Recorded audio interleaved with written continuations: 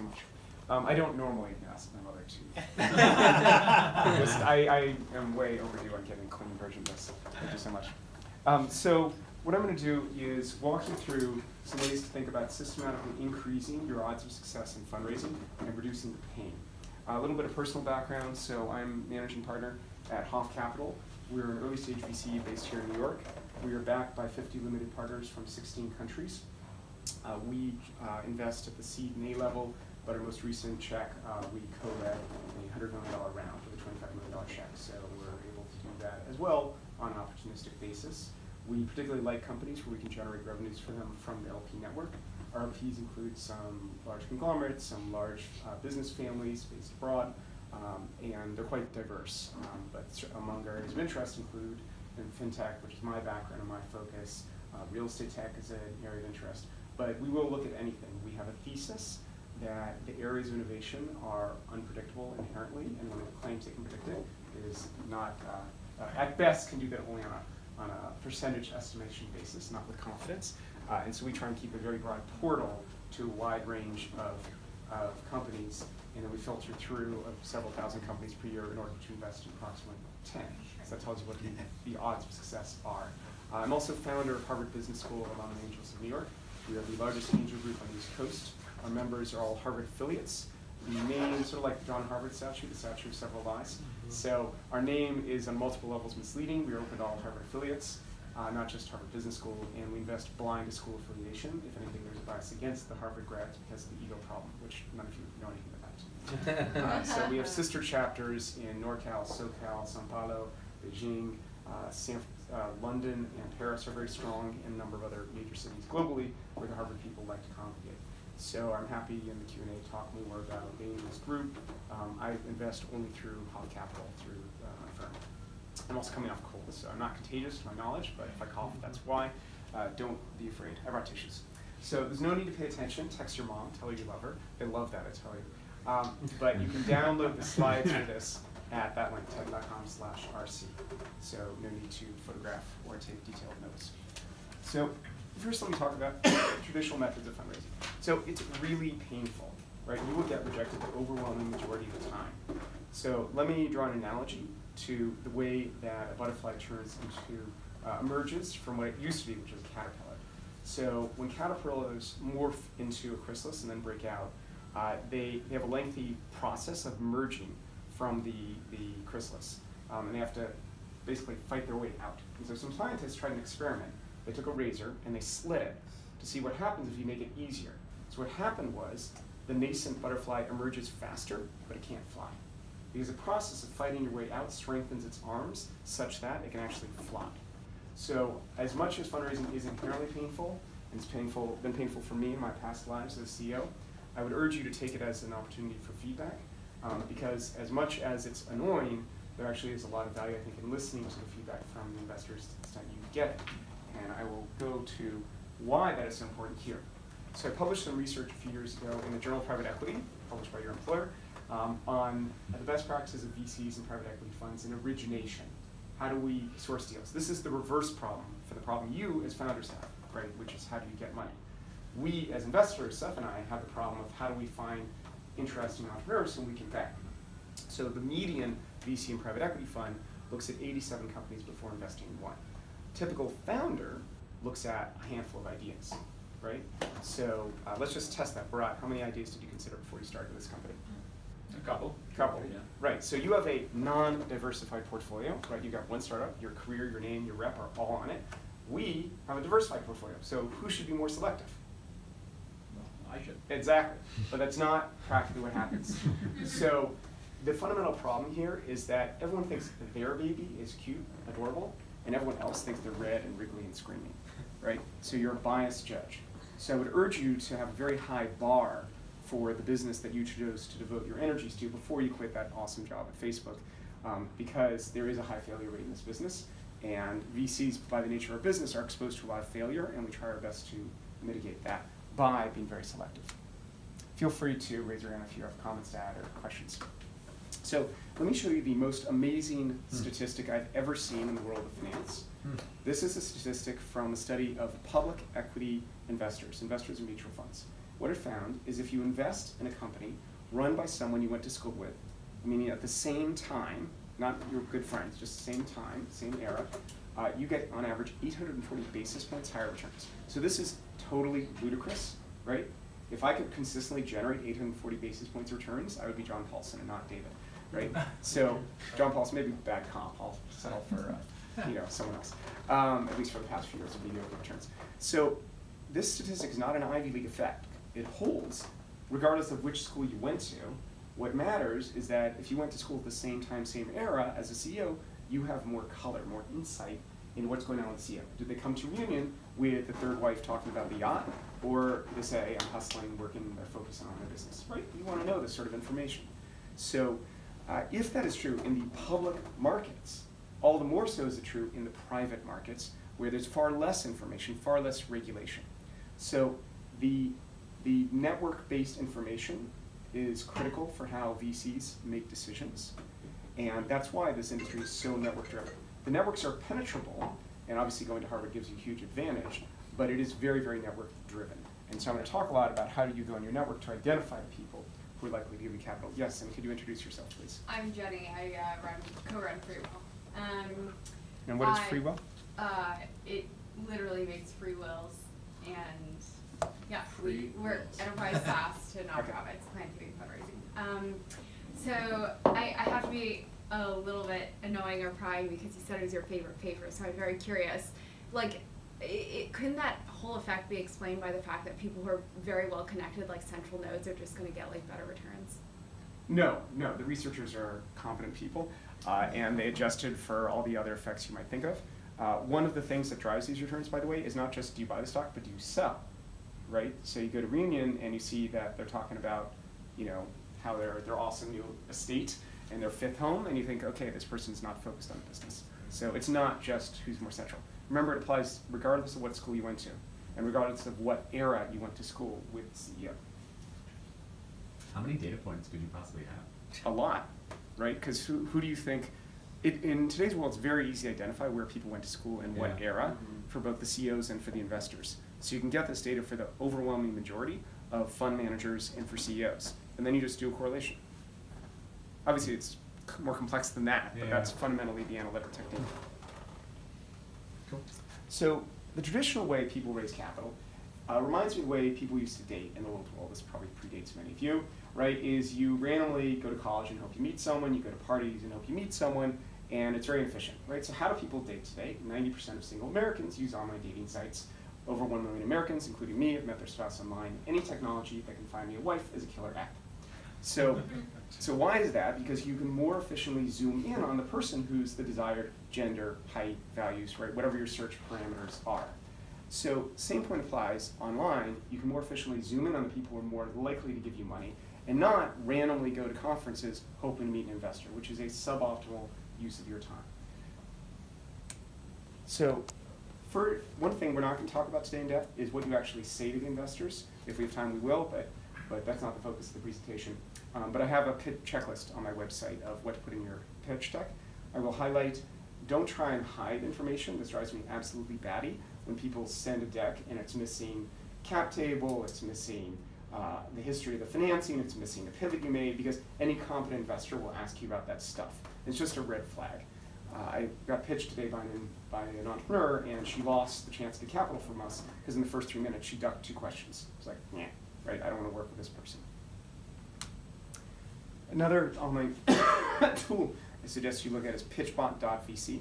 So this is an attempt to use AI to help you optimize your pitch and understand in advance what questions people are likely to ask you. There's a set of standard, well-established questions. Our industry is very, very transparent. So it's annoying to VCs and does not reflect well in your preparedness if you don't have canned answers ready for the most common questions. What's really impressive, but almost no one does it, is when in your deck you say, here are the top 3 objections we're hearing, and then here's our response. Another slide that is rare but recommended is, here are the people who tried to do what we're doing, who failed. Here's why they failed. I did informational interviews with management from those other companies, and here's what we're doing that's different. Right? Because smart VCs will ask you those questions, so try and get ahead of the curve.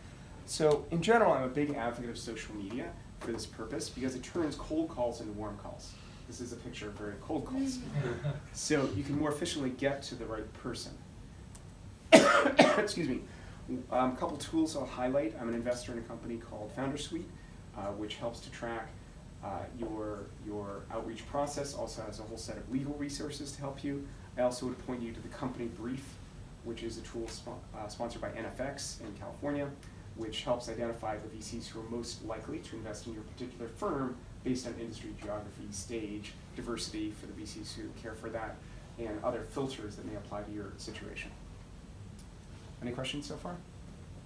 Yes. I have a question. Why did you say that when someone was pitching you, what was the problem that made them lose the business in 3 minutes?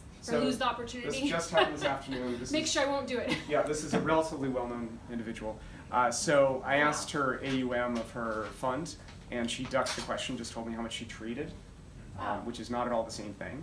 And I asked her IRR, and she said, I don't know. And that's a very bad answer if you have a background in hedge funds. I asked her another question about who was working on the company, and she didn't give me a straight answer, right? You want people to give you a straight answer, right? And this is sort of like dating.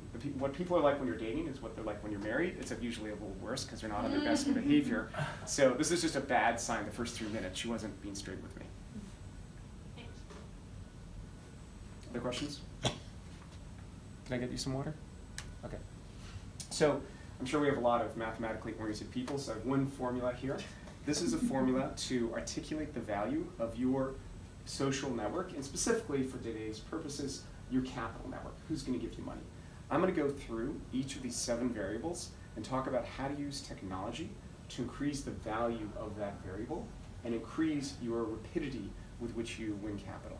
So I'll define it as we go along, not now. But the key thing to highlight here is it's all multiplicative, right? So the more of everything, the better. But we only have so much time, so there's a trade-off between them. Most obviously is a trade-off between strength and number. So I think of it as McKinsey versus McDonald's. So these two firms have very different marketing strategies. McDonald's is on TV, and the reason is because they make tiny bits of money from millions of Americans, and McKinsey makes 500K checks from a tiny number of Americans. So they brand differently, and they optimize their network differently. For your purposes, you're more like McKinsey, right? So it's a bad sign for me when people are all over Twitter for an hour per day, including public CEOs who do that, because you're not going to get investors in there. I mean, yes, randomly you might, but it's unlikely. The more efficient way to use your time is by connecting with the Harvard community or other communities you're a member of, where you're going to build a more trusted relationship and where you're hoping to get that 6-figure, 7-figure check from people in the community. All the investors are looking at your social profile. They're looking at everything they can find about you, and we want to make sure that you're spending your time in what seems to us a reasonable manner.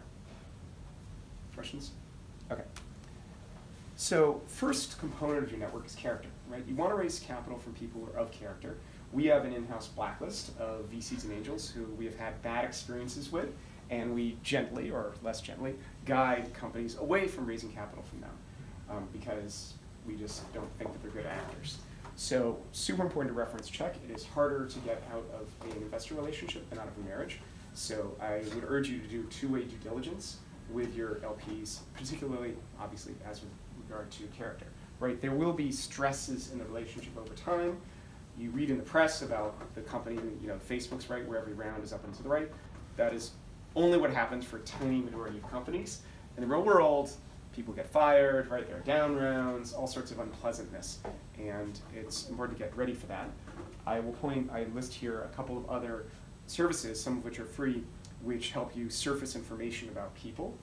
Another tool I like is ZoomInfo. So ZoomInfo synthetically creates a bio of people in your network based on public data. So it'll take an SEC filing, your Harvard Crimson article that you wrote where you talk about your challenges coming from some small country to Harvard, and they mash it all up into one bio, and that allows you to search for people who will resonate with your model because you're from the same small country, because you have a background in the same industry, because you went to the same school, right? Depending on the nature of your business, that all increases your likelihood of close if the person has some a priori connection with your firm.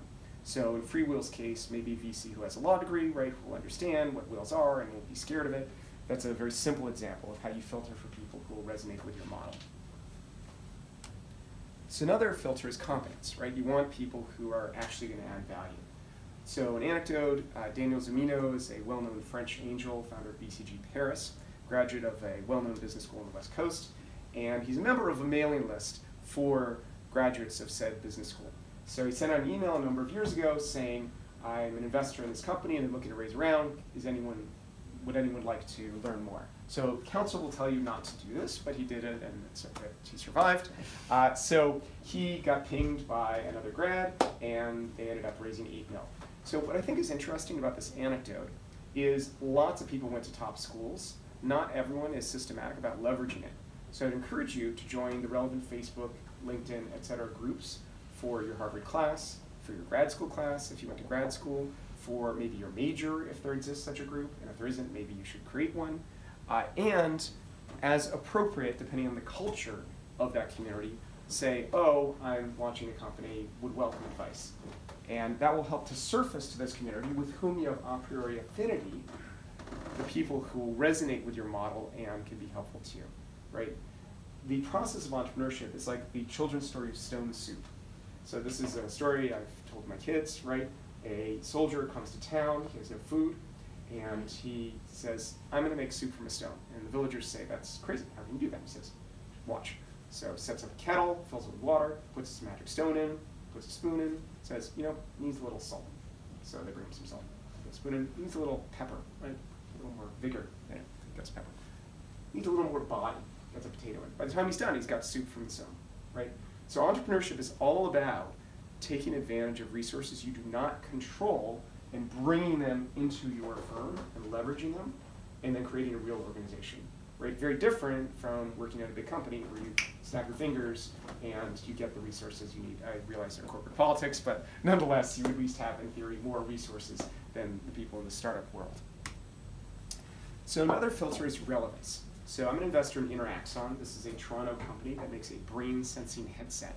And they ran a crowdfunding campaign on Indiegogo, which I'm also an investor in, to raise capital for a product they had not yet built, which is a headset that would give you feedback to help you meditate better.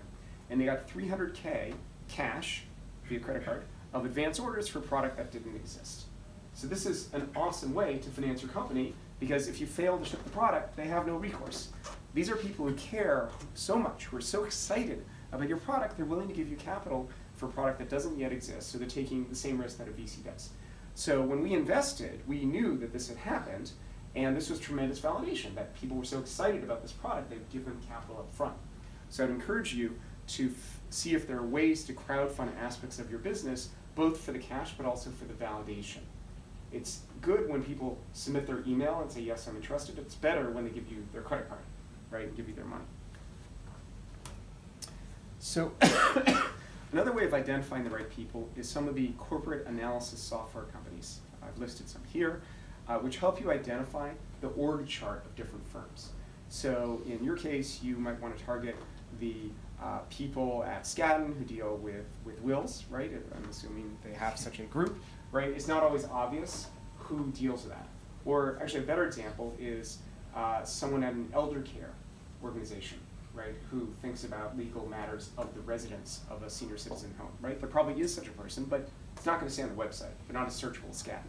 So these tools help you identify who within an elder care organization might deal with wills and could help Free Will start a conversation about maybe rolling out this product to all of the residents of the home who are closer to death than hopefully most of us. That wasn't too morbid, was it? Okay. So next factor is strength. So no surprise, you're more likely to get capital from people with whom you have a higher strength relationship. Caroline Haythornthwaite is an academic who's done research on this and found that the more media you use to touch someone, the higher the perceived strength. Love to know if people at Facebook are working on this. So you meet someone, you shake hands, right? That's one medium of interaction. You follow up with an email, you follow up with a text, and a Skype, and a WhatsApp, and they say you're stalking me, stop. So it's not obviously situational, you have to consider what's appropriate, but if you're in China, right, Skype is not the default, right? It's WeChat. And you're showing your cultural knowledge, just like if you speak Chinese in China, right, that shows that you have a sense of the culture.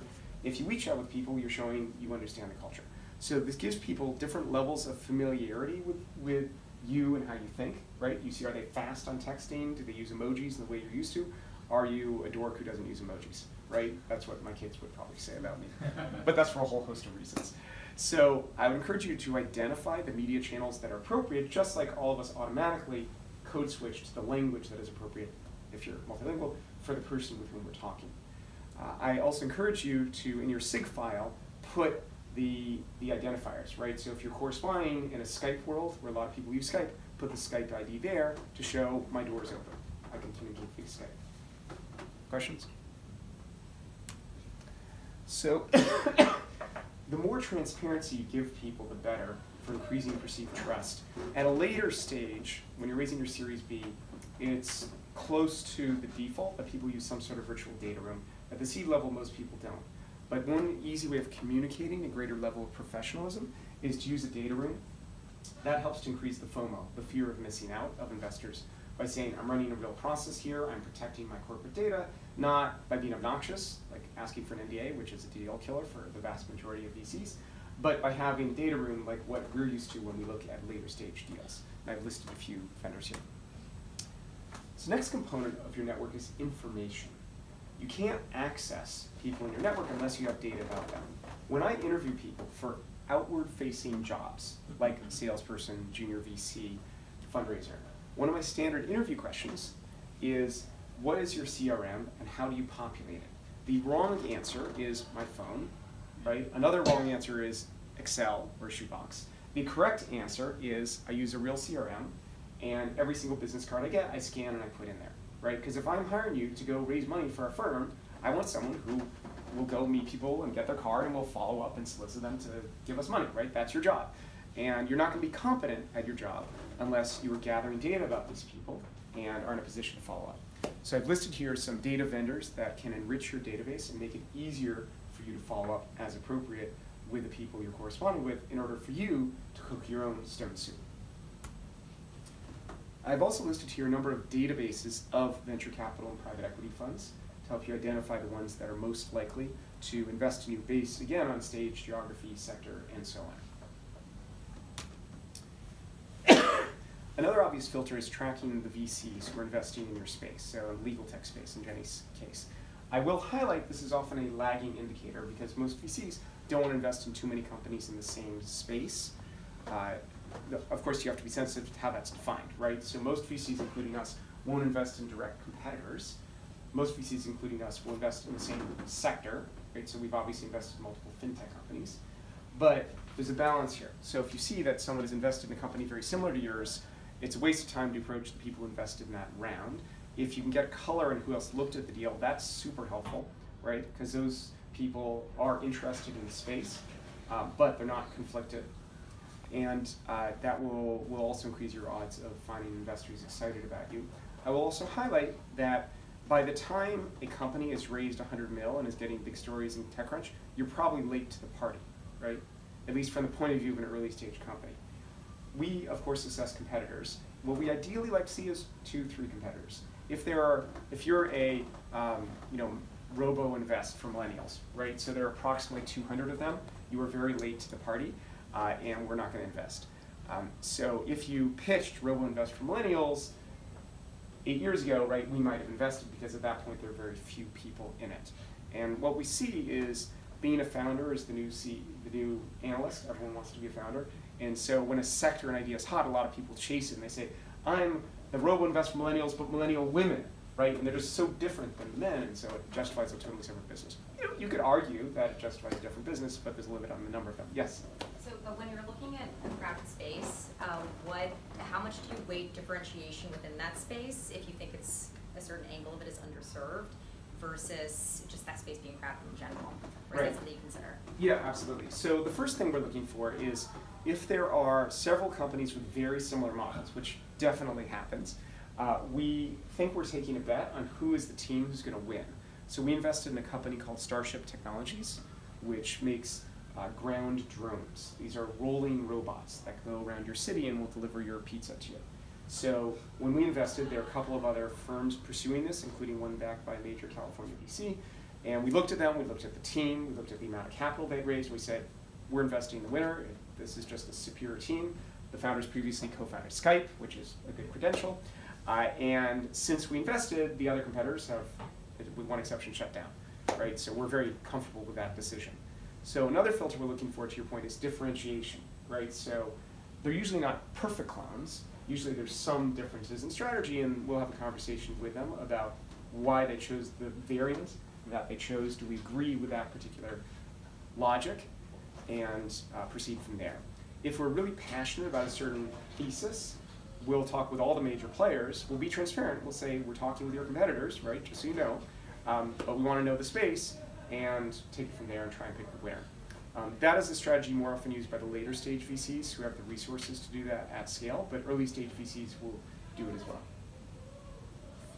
Other questions? Okay. So another tool I'll point you to is Signal. This overlaps with the company I mentioned, the service I mentioned earlier, the company brief, in identifying the most relevant VCs. What you see here in small type is lots of different categories: e-commerce, distributed workforce, VC, diverse VCs, female VCs, VCs who invest in diverse founders, 39 of them. So the data is imperfect, but it will help to identify the VCs who might resonate with your model. I urge you to spend real money on a lawyer. It is very painful for us to see people who have poor docs because it invariably costs more to undo the damage and re-engineer them. If your lawyer is your sister-in-law's estate lawyer who's doing your startup docs, this is an extremely bad sign. You want someone who specializes in this ecosystem, knows the industry norms, will use the standard structures.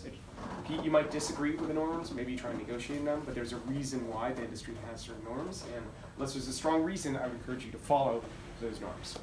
There are places to be creative, and there are places not to be creative. So I've listed here a couple of tools that will be helpful to you when you get to the stage of negotiating with your investors. Venture Dealer is a good one for visually understanding the implications of playing with the options pool, playing with the post-money and pre-money and other variables.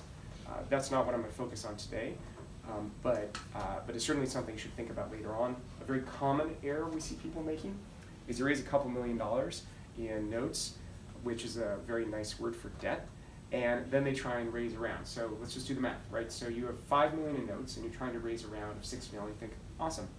What that means is someone has to leave the round with $1 million, right? Because the $5 million of prior notes are converting in, right? There are wrinkles here, but the point is, this is an overhang that can make it harder for you to raise a subsequent round when you have an excessive amount of debt. We generally have a bias to doing a priced round, an equity round, as opposed to a convertible note for a whole host of reasons, not least of which is debt, both in your personal credit card life and on a company level, is awesome until you have to pay it, at which point it can be painful. Yes? Can you say more about areas to be creative and areas not to be creative, like specifically? Can you give an example of where you want to be creative? Oh, I didn't think of anything coming into it. It just seemed like you had some clear ideas. Yeah, so an example is people coming with non-traditional preferences in terms of that portion of the term sheet and say, I want this for such and such reasons. Or they say, I want really fast vesting, 2-year vesting for the founders, which would definitely be a problem for us because you want the founders to be around for a while. It's a red flag if the founder says, I want to be fully vested in 2 years. Now, maybe the founder worked on the company for 2 years prior, but we still want them around for a number of years subsequently. So there's a negotiation process, but it just shows that you're not aware of the industry norms. It's like going into a Harvard Club party and wearing a bathing suit, which maybe once a year is appropriate, but most of the time is not, right? There's certain norms for every society, and those are the norms in our society. As 4-year vesting with 1-year cliff is the most common structure, again with wrinkles about whether the vesting started earlier when you founded the company or later, and so we look for people to be within those norms. Can you give examples of creativity done well? Oh, well, we're all for creativity in business model, in industry, in how you staffed it, if you find creative ways to source talent. I know a company whose whole tech team were Turkish immigrants, to the extent that a lot of the internal communications was Turkish, which is not great if you don't speak Turkish. But by advertising in the Turkish language newspapers, no one else is doing that, right? So that was access to technical talent that most people didn't have access to. And you get the Turks who don't speak great English and may not get a job because their English is mediocre, but they get a job at this company because it's a more Turkish-heavy environment, right? And this particular company lucked into it because they hired first engineer was a Turk and he got his friends in, but that actually worked out well for them. So you didn't mean in fundraising be creative. You're like in fundraising don't be creative and No, everything else be creative? I don't want to overgeneralize this. My point is just be sensitive to what are the norms, right? This CEO I spoke with this afternoon probably thought she was being clever in ducking my question. I think she came off as deceitful, and we're not going to invest in her. So I've listed here the Facebooks, to use a cliche, of different verticals, right? The Facebook of angel groups, the Facebook of angel communities. So this is a great way to identify potential investors for you. The ones on the far right are less relevant for you at this stage of your business, but the early stage ones on the left are more relevant. In general, the biggest problem in fundraising is finding a lead, right? Another error people make is they come in and say, Correlation Ventures said they're going to invest. That's not Correlation Ventures' model, which is a well-known, well-respected fund which co-invests with other funds. Correlation Ventures' model is if a top-tier, reputable lead investor comes in, then they are very likely to join the round. That's not the same thing. It's sort of like saying, I'll marry you once you win the Olympic gold, right? Not the same thing as I will marry you. So, I would, I find these sources generally helpful for syndicating. There are some like our crowd, which will lead, right? So you can think of them like any other VC any other VC that leads. In general, don't spend a lot of your time on VCs that don't lead until you have a lead investor. And then it's relatively easy to go to a bunch of VCs and say, hey, I have a lead, I have $2 million of allocation, do you want to fill it out, right? That's the downhill slope. But another common error people make is they go network with a bunch of angels who say, I like you, but I'm waiting for a lead, and then where are you left, right? So focus your energy first on the hardest task, and then go downhill. Yes, Borat? As a primary investor, as a fund which leads, how do you guys view other funds which don't lead when they come into your rounds? Mm-hmm. Are they encouraged, or do you guys not encourage that? So a couple things. One is we, as a firm, we do lead, but we also syndicate. Most of our investments are co-investments with others. So I just want to clarify that point. Excuse me.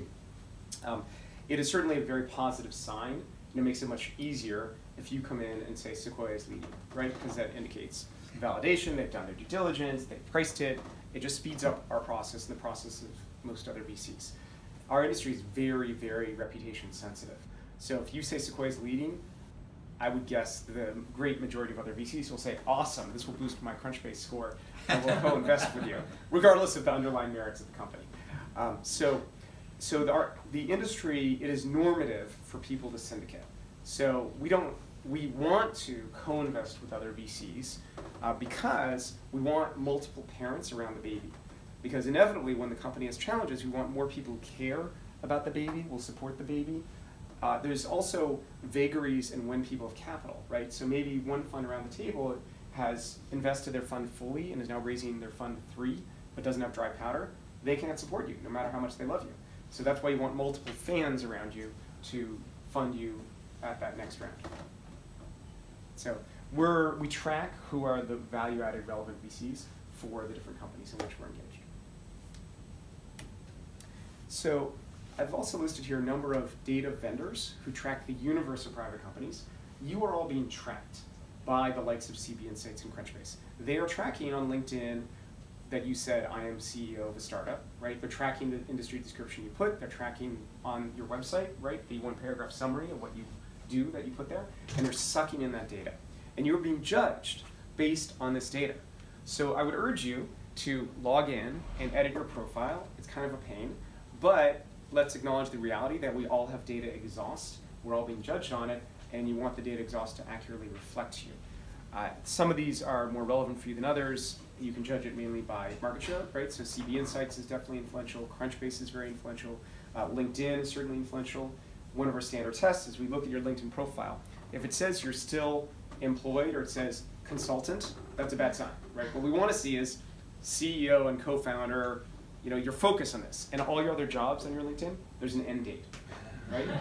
Now, there are exceptions, right? We understand. Maybe you're consulting, like get it off the ground, and you're just at the baby stages. That's totally fine. We get that. But it makes it easier when you've severed your ties, you burnt the bridges, and you're hustling ahead, building this great company.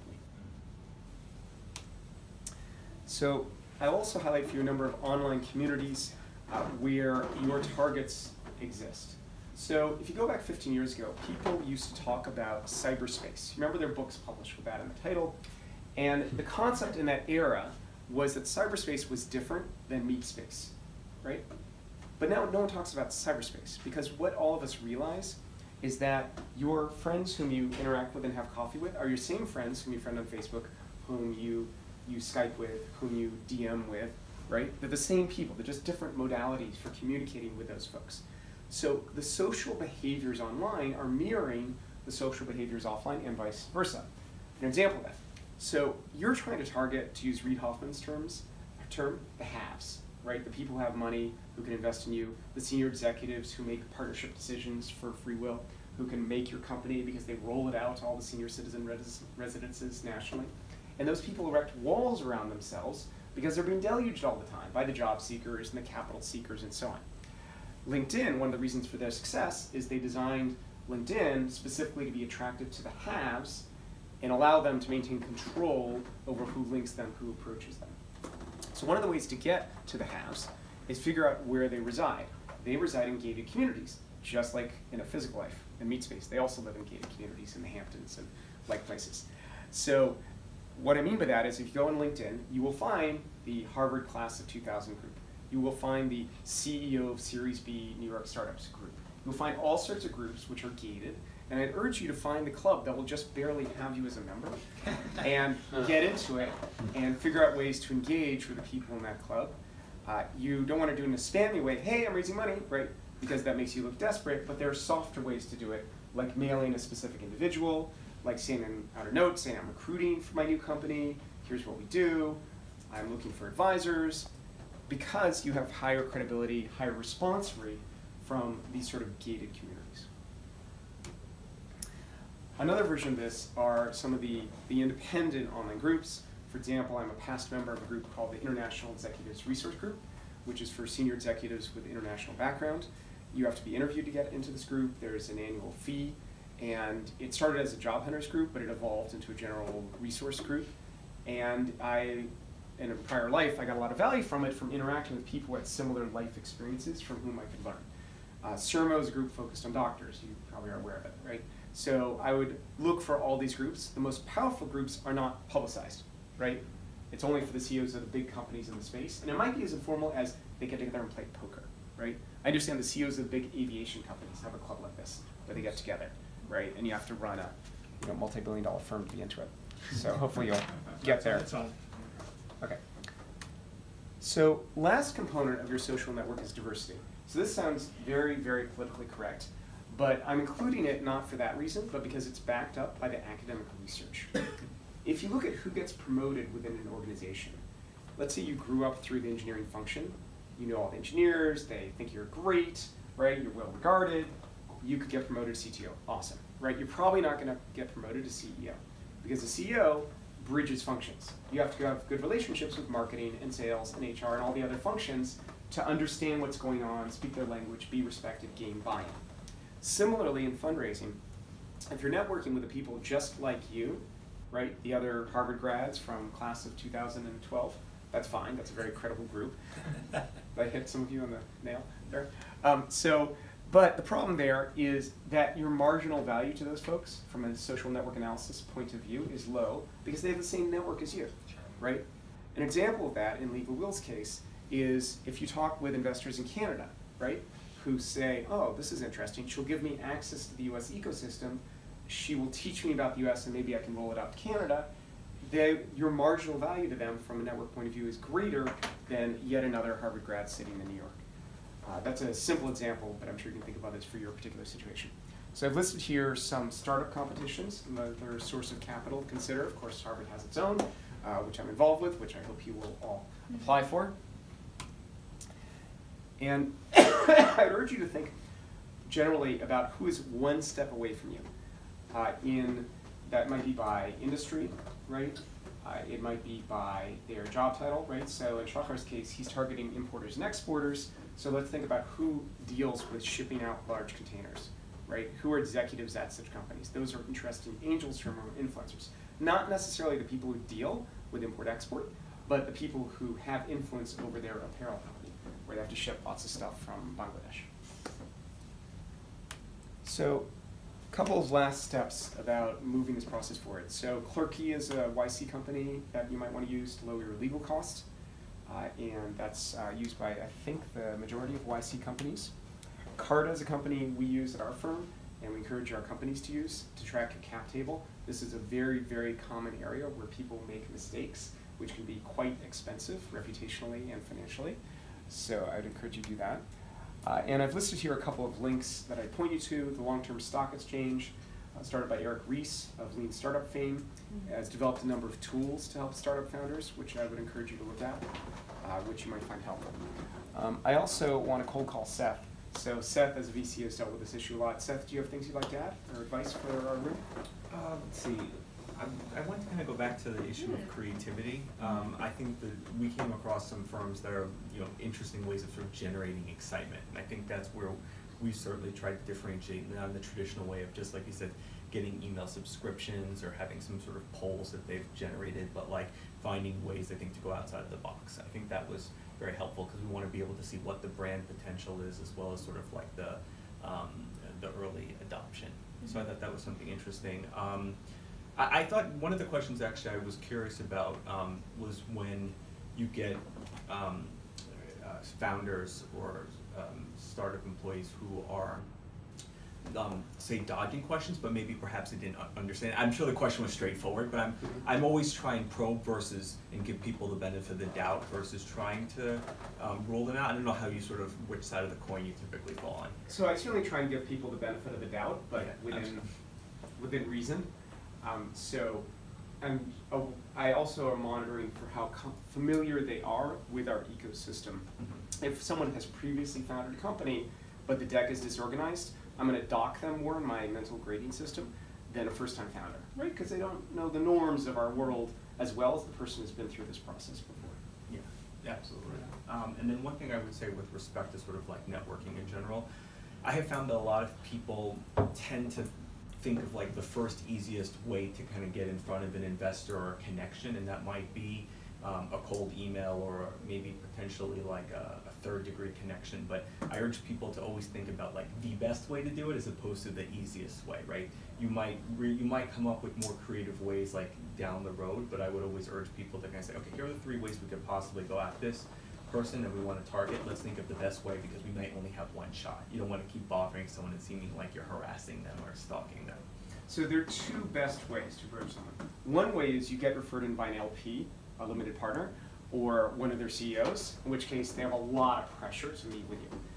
But an even better way to approach someone is do your research and say, oh, I see you publish research on technology for investing in private companies. Great paper, really insightful. And my company specifically deals with this problem. I noticed you invested in Founder Suite, and that's relevant. I'd love to meet you. So that shows that you've done your research. It's not a spam. 99.9% of the pitches I get are very clearly cut and paste. They've done no research. And that's a knock against you, right? This is not a quantity game. It's a quality game. All you need is a few investors to believe in you. And so I'd urge you to approach fewer people and do it thoughtfully, because then you're more likely to get a response. Other questions? Yes? You kind of walk through like a very broad universe of tools. How do you think about like deploying them in like how sequentially you use them, the frequency by which you use them? Like if you're someone who is very much so starting their company versus someone who has already raised some money, like how do you think about kind of like the trade-offs, the prioritization of these? So the question is a little too general for me to feel comfortable answering. Do you have a specific tension that you're thinking about? I guess my question is, as you think about kind of like raising money from individual VCs, I know you mentioned there's like a lot of different tools that you could potentially use. How do you kind of bring them together and develop almost kind of like a CRM of VCs? And like how frequently do you think about reaching out to them? How frequently do you think about kind of refreshing that database of who might be like the right person for you, that type of thing? Almost like lead scoring, I guess. Yeah, so a couple points. Mark's sister wrote an influential blog post. It's called VCs Invest in Lines, Not Dots. Meaning it's good to approach a VC early and build a narrative. I actually disagree. And the reason is VCs are busy And I personally don't want to meet with people until they're at a point where they're raising capital. Your mileage may vary. He's entitled to his philosophy. I'm entitled to mine. But my view is that you're running this risk when you approach people early, that they're not dumb. They realize that you're preparing for a fundraise. They're grading you. Inevitably, you are less baked, you're less attractive than 6 months from later. So it's fine to approach them and say, I'm thinking about a startup idea, and sort of I'm looking for advice on these 5 ideas, because then I get it. You're not going to be graded because you haven't even done anything, you're just researching. Yeah. And that's smart, right? Because that shows that, unlike most founders, right, you're trying to evaluate a lot of ideas before you pursue one, right? But as soon as you say, I'm working on startup X, the minute you meet with a VC, you're being evaluated for that particular startup idea. And it's totally fine if it's early, and you'll get an early stage valuation. People adjust for that. But if you wait, you get a higher grade, right? You're more attractive. And inevitably, your pitch changes, your language changes, the team changes. So I would urge you to focus on refining the company and then pitch, and then meeting the VCs. Because if you do it too early, you're using up your opportunities to meet with VCs, and you're going to have a low close rate. Cool. Yes, Jenny. I feel like I've asked a lot of questions of someone else. Go ahead. I've received conflicting advice around the following situation, which is there is a very reputable Series A fund that's sending a super smart associate to talk to you like every 3 months, whether or not to take those conversations or not. So first off, it's flattering, right? It does indicate some interest. The associate's job is to screen for the partners. So in a lot of firms, they're rarely decision makers, but they certainly filter. And so you'll get a meeting with a partner if you do well in the associate meeting. You should be aware that they are also gathering information about the market, and they could very well be doing an industry landscape. And so you're basically providing free consulting to them. So I wouldn't talk with them at all until you're raising, because why should you be providing free consulting? And I would filter for exactly what the purpose of the call is. Now, they may or may not be fully transparent with you, and you should assume that they're almost certainly not going to invest in you, because that's the math of the industry, and they might invest in a competitor. So I would just keep that in mind as well, that when you speak, the more people you speak with, the more information leakage there is. I'm generally not worried about information leakage, because only competent people can clone your idea, and the competent people tend to be busy with their babies that they think are beautiful, and they think your baby is ugly. So it's not a significant risk, but still, you may be sensitive about overly publicizing certain aspects of your model. Makes sense. Thanks. I'll just add one more thing that came to mind, had a chance to gather my thoughts. Make sure, and this might be sort of obvious, I think, to a lot of people, but really make sure that your investor buys into your vision. Not that they think it's a possibly good working model, but like they believe in you and they believe in the vision, because, you know, obviously we're looking at a variety of companies, we're only expecting so many to move on, and at the end of the day, this is your baby, to extend the analogy. And when shit hits the fan, like, you know, at the end of the day, you want them to really make sure that they're behind you and that they're giving you advice and giving you mind share as well as time. So keep that. I mean, that seems obvious, but really make sure, like, we've looked at a bunch of places or a bunch of companies rather, where we've suggested things and the founders were really adamant about not going that way, and that was fine. We didn't end up establishing a relationship, but at least we understood that sort of respect for what their vision was and how we viewed them. Other questions? So I think we have time to do a quick review of the deck. Why don't we turn off the recording